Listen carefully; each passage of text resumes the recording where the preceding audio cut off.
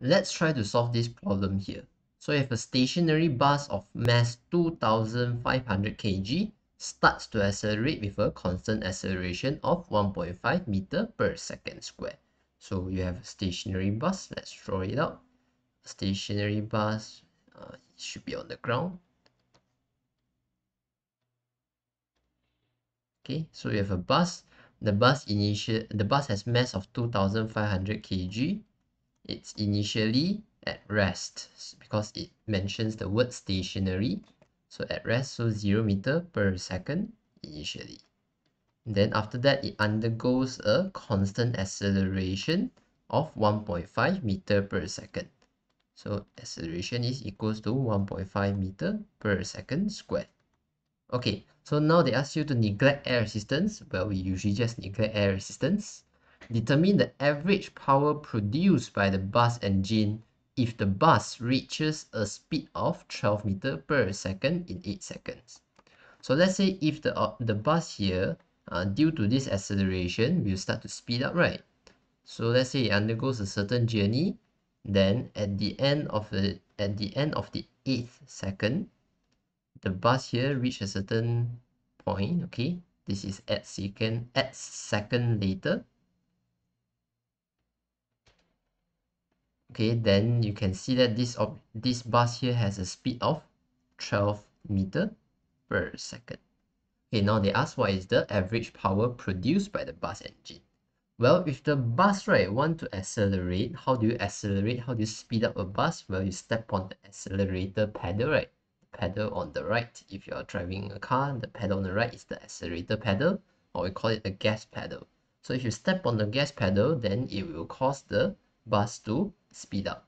So why does the bus speed up? Is because when you step on the gas pedal, you are burning your fuel to cause the engine to run, thus providing a thrust to push the bus in the direction of motion. Okay, so when the force is exerted by the engine on the engine of the bus on the bus.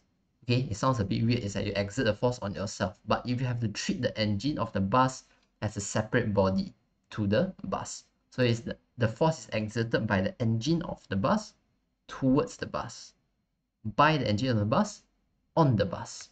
Okay, so this force here is causing this acceleration of 1.5 meter per second squared, and we are interested to find the average power produced by the bus engine. Well, to solve this problem, right, you just need to know this is average power, right? So average power, P average, is equals to the amount of work done by the engine divided by the amount of time in which this engine is doing work. Okay, but if you look at the free body diagram for this bus over here, this free body diagram, of course, it has weight because this bus has mass, and it has normal force because this bus is touching a surface. But what causes it to move forward with an acceleration of 1.5 meter per second square? It's due to the engine. So this is the force by the engine. Okay, so this is the force of the engine. Then this force of the engine is the one that caused the object to accelerate with 1.5 meter per second squared. So if you look at the situation over here, the work total is equals to the work of work by the normal, work by the weight, work by gravity, and the work done by the force of the engine. So these are the three forces that can do work on the bus right now. But we know that the normal force and the weight are 90 degree to the displacement, because the displacement right now is moving in this direction.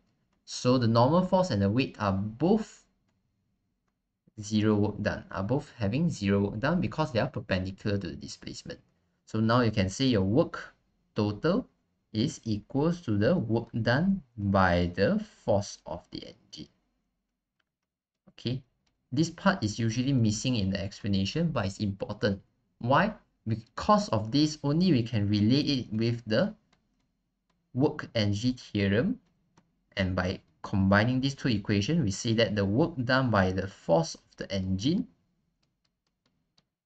is equals to the change of kinetic energy. Okay, so work done by the engine is the same as work done by the force of the engine. Yeah. Okay, so over here we can change it to the change of kinetic energy divided by the time taken for this change of kinetic energy to occur. Okay, it's not immediately you can transform from work done by engine to the change of kinetic energy, because change of kinetic energy is still equals to work done total. So to look at the total work done, make sure the total work done is only consists of the work done by the force of the engine. Then only you can say the work done by the force of the engine is equals to the change of the kinetic energy.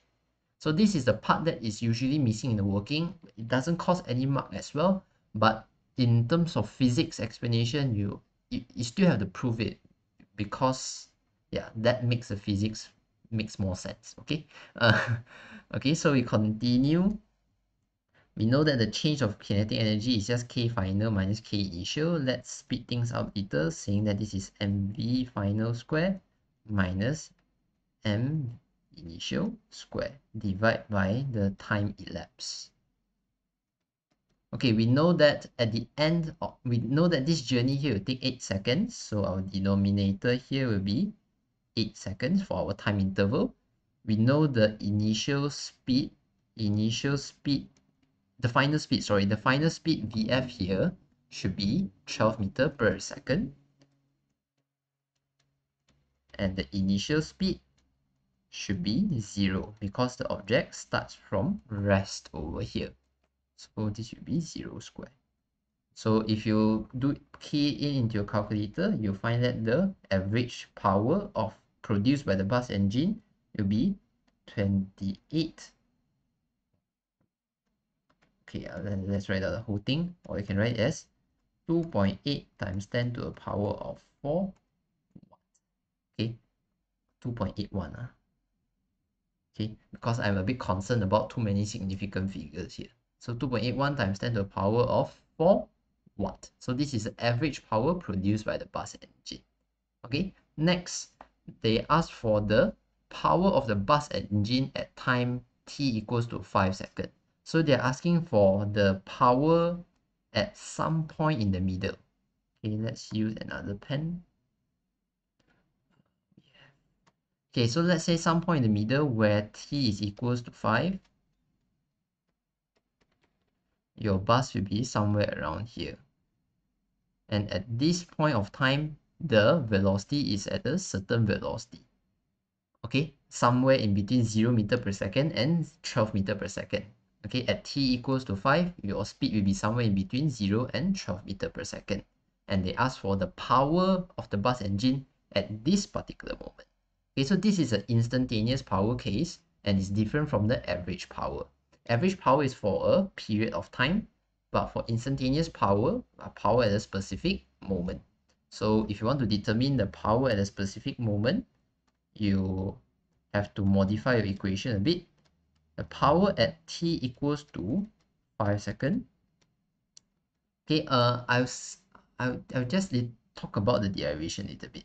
The power is instantaneous power is the dw over dt. Okay, but you know that if the force and the displacement are parallel, you can change it to force parallel times s dt. The force parallel, if it's constant, if the force is constant, proven by this constant acceleration. Constant acceleration means by constant net force. So in this case, the force exerted by the engine here, it's constant because it's a constant acceleration.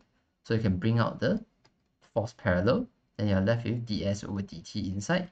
ds over dt is just the rate of change of the position or displacement divided by time. So this is actually just the instantaneous velocity. Okay, so this is the formula that we'll be using in order to find the instantaneous power at time equals to 5 seconds.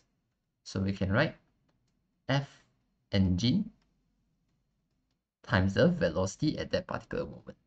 Okay, so how do you find the force of the engine?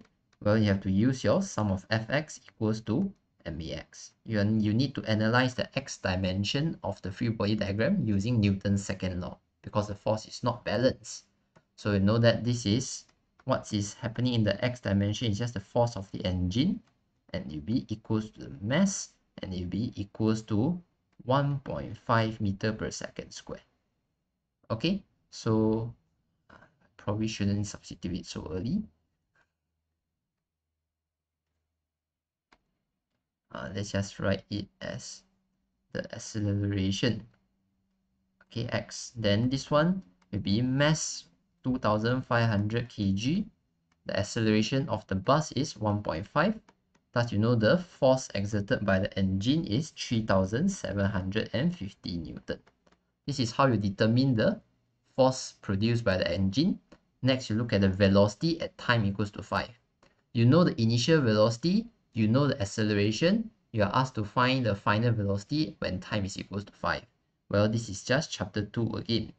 So for chapter 2, let's do our SUVAT. Our displacement we don't know. Our initial velocity is 0 meter per second. Our final velocity is what we are interested to know. Our acceleration is 1.5 meter per second squared. Our time is 5 seconds.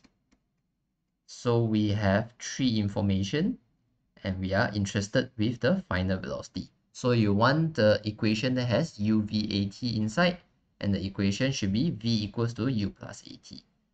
So let me continue my work over here. V equals to u plus at. Initially, the speed is 0 plus acceleration 1.5, the amount of time 5.0 second. So you get 7.5 meter per second, and this is the speed when the time is equals to 5 seconds. After 5 seconds has passed, the speed will be 7.5 meter per second.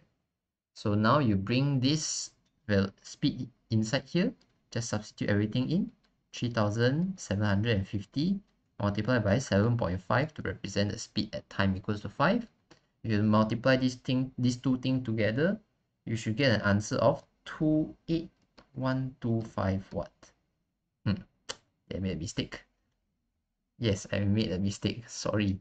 The answer for the previous question over here, it's 22500 watt, or you can write it in another in standard form. It should be 2.25. But the power at time equals to 5 is equals to 2.81 times 10 to the power of 4 watt. Okay, I'm sorry for putting in the wrong answer just now. But this is how you solve it. For average power, you look at how much work is being done, then you divide by the time elapsed to do that work. For the instantaneous power, you have to determine the velocity at that particular moment and multiply it by the force that is parallel to the direction of motion. Okay, and that's how you do average power and instantaneous power.